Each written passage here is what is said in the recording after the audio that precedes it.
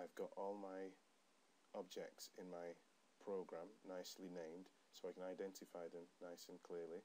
Now the first thing I want to do is create myself a new definition. Okay, this definition is going to be a variable, and I'm going to call this variable option state.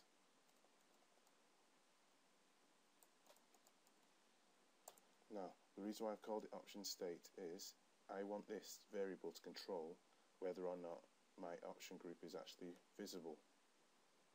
So I'm going to call this a type of text, and I'm going to say here, just nice simple text, I'm going to say not visible. So not visible. So what this basically means is that when the button is clicked, I can check to see if this is visible or not visible, and then I can decide what I want to do to the option group depending on what I've got there. So let's make it make sense. So I'm going to click on the blocks editor. I'm going to choose on the button that show hides options, and I want to say every time I click it I want to perform some things here. So the type of script I'm going to use now is called an if else. So I'm going to just start typing if else, and you can see it shows up there, so I'm just going to hit enter, and it's created this for me now. Now the way this works is simple. We're going to do a test, and then we're going to decide what happens if that test is true, and then we're going to decide what happens if that test is not true. So let's start off by doing the test. So I'm going to do an equals test. So I'm going to just type equals, hit enter. Now it's added a test structure for me. So the first thing I'm going to test is option state. We can go to my definitions, pick option state's value. Just going to click it there, and it's a type of text. I'm going to evaluate it as though it was text. So I'm going to choose text, and what do I want to evaluate? So if it's not visible or if it's visible. So I'm going to start off by saying if it's visible. Just going to pop this here. So if option state is visible, it's going to do something, else it's going to be not visible. So if option state is visible, what do I want it to do? First thing I want to get it to do is to show the option group.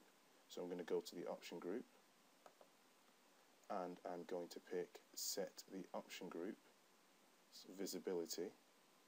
Here we go, the option group's visibility. I'm going to set it to true or false. So I'm going to click on logic and pick true. Alternatively, I could have just typed in true. Okay, so once I've set that, I need to decide what happens if it's not true. If this test is not true, I'm going to go again to the option group and go to the visibility, and I'm going to set it pretty much just the same as this, but this time I'm going to set it to false. So if it's true or if it's false. So if this is true, then it's going to do this command, otherwise it's going to do this command. But when I set it to true, I've got a problem. It's now only visible. So I need to switch it back to not being visible. So when I say it, I'm talking about the option state. So I'm going to type in option state, click there, option state. I'm going to set it to some text, type in text. I'm going to set it to not visible. Now we have to make sure our spellings are consistent, so we've got to make sure they're both the same, spelled exactly the same. And I'm going to do it again, so option state. I'm going to set it to visible. So let's have a quick look at what's that. Oops, wrong one. I'm going to set this visible to some text, and this is going to be visible.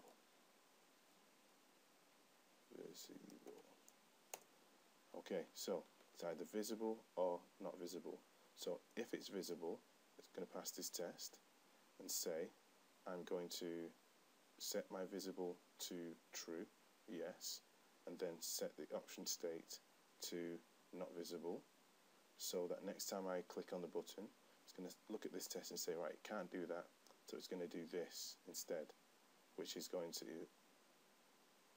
then in turn set the visibility to false, and then set the option state to visible. Okay, so this option state is basically changing from two options, two values, which is going to be not visible and visible. So depending on whether it's visible or not, it's going to show or hide our options. So let's just look at our emulator and see if this works. So here it is now, I'm going to show. Okay, so when I click on it, it's actually showing and hiding. Okay, but I'm not sure if you noticed something. The very first time I clicked on it, it actually did nothing. Now the reason why it did nothing is it was initially set to not visible. So I'll leave that for you to see if you can work out.